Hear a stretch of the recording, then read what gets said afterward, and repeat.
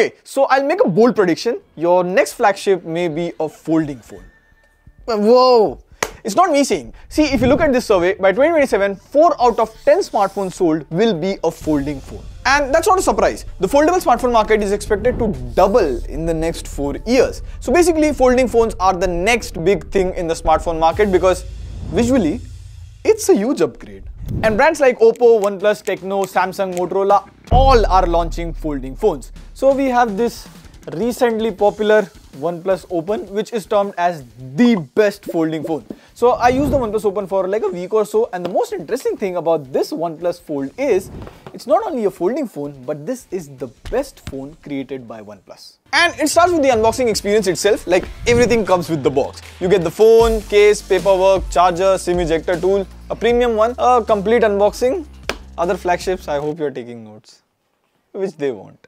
But anyways. Now the most important aspect when it comes to a folding phone is the software experience. Like, we had used the Tecno Fold a few months back and the software was just not optimized for a folding phone. Instagram would not open properly on the outer screen and all of that. Plus, since this is basically a 2-in-1 phone, a tablet and a normal phone, brands have to put extra effort in optimizing the software for both the displays. And in that aspect, OnePlus has done a phenomenal job. Like, if you're watching a video here on the cover screen but you want to watch it on a bigger screen, so if you open the Fold, the video seamlessly plays in tablet mode. There is no issue in aspect ratio, jitter or anything. But the best thing about the software is multitasking. So see, when I'm in tablet mode, the screen is double. I naturally want to use multiple apps. So I open one app, say Twitter, X.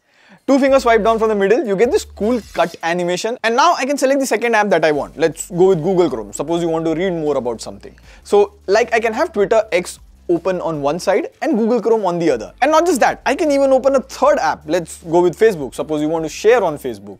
For all the millennials out there. Yay. And here's the cool thing. See, it opens in this form. And if the screen is virtually extended, I can tap at the far end and then this window becomes active. As of now, it can max do only 3 apps at a time, which is enough. Suppose I have Google Chrome running over here and WhatsApp over here. I can just copy anything from one window and paste it to the other. Can you drag and drop photos? I haven't tried that. Let's see. Now see over here, if I go to the recent tab from the dock, see it shows images and all of that. I can drag and drop images and send them as email. But if I do the same thing on WhatsApp, it is not working. See, item cannot be dropped.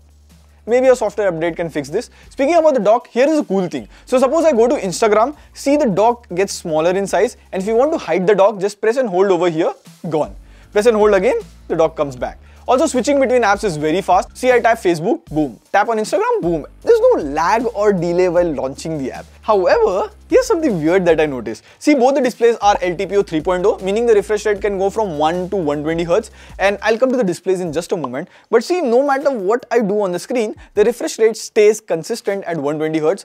I don't know if it is a bug or anything, but this can be fixed with a software update. Speaking of which, OnePlus is giving 4 years of Android updates and 5 years of security updates, which is highest for OnePlus and pretty good. Now, folding phones are basically flagship phones. So you get the latest and the greatest specs too. This has Snapdragon 8 Gen 2, 16GB LPDDR5X RAM, 512GB UFS 4.0 storage. So this is by far the best specs I have seen on a folding phone. So normal daily performance is very smooth, doing social media, watching videos, multitasking and all of that, there is no lag. Even games like BGMI and all will run smoothly for sure, but I wanted to see how well GTA San Andreas runs here because every time I played it on a regular phone, the display was pretty small. But here the experience is pretty good, like the entire screen was covered, no black bars or anything, and playing on it felt just similar to a tablet. Now, apart from the software side of things, another aspect that I personally liked with the OnePlus Open is the design. See, it weighs in around 244-245 grams and the Z Fold 5 weighs in around 257 grams. So the OnePlus Open is lighter, it doesn't feel heavy on the hand, so that's a plus. Also, it even feels premium in the hands. You get this vegan leather finish, metal frames and everything. Now, there are two things that I really loved about the design of this phone.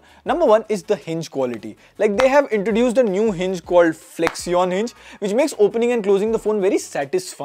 Plus, there is no gap when the phone is closed shut, so no chances of dirt or anything going inside when it is in your pocket. Also, the crease here is very less, like it shows up only at extreme angles, but most of the time it is not noticeable. And number two, of all the foldables that I have used, I would say this is the most normal looking folding phone when you close it. Now see, if I put the OnePlus Open here, see, it looks like any regular smartphone, which in my opinion is a really good thing because I can do almost everything on the outer display like I would do it on any other phone, and not once did it feel odd. And the quality of the display is really good. Like, I recently saw this web series called Bodies on Netflix. If you like dark, you should definitely give it a try. The colors, brightness and everything is very good on both the displays. Only thing is, when you're watching movies in the tablet mode, you get these black borders all the time, which at times can be annoying, but I got used to it very quickly. Also, you have a quad speaker setup, 2 speakers on the top, 2 speakers on the bottom, and the audio quality is really good. Like, I finished the entire series without using any headphones or anything.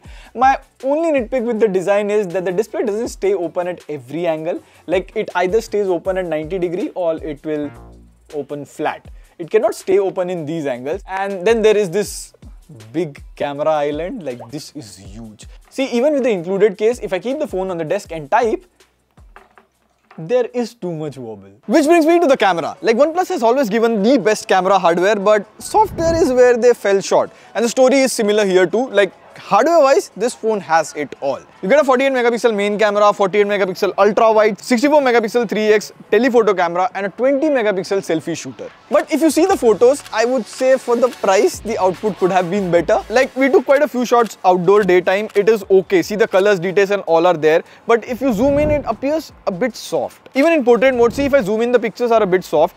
Or even see this picture of the flower, it is a bit soft, and we tried this multiple times. Now, we took this shot in ultra wide angle camera, and I don't know why the picture looks slightly dull. Also, there is a dedicated 3x zoom lens, which is nice to take portrait photos. Now, the best thing about foldable phone is you can use the main camera to take selfies. Like, see this shot of me and Sayan, we took in ultra wide. It looks so good. Or if you want, you can also take selfies from the front camera. But overall, for 1.4 lakh, I was expecting a bit more. So yeah, those were the major things that I noticed with the new OnePlus Open. Other than that, it has a pretty decent battery life. You get a 4800 mAh battery which supports 67 watt fast charging.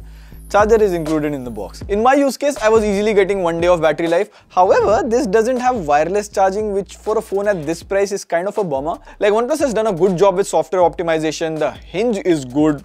The display crease is minimal, performance is solid too. But when it comes to the cameras, it kind of falls short. However, considering this is OnePlus' first ever folding phone, I would give them a pass on this. And I'm hopeful about the future of folding phones with more players in the game. There will be more competition and better innovation. And for sure, in India, the folding phones have to get cheaper and closer to normal flagship smartphones to sell well. We'll just have to wait and see how the future for folding phone unfolds. Till then, this is Sadiq signing off, and I'll see you in the next one. Pew, pew.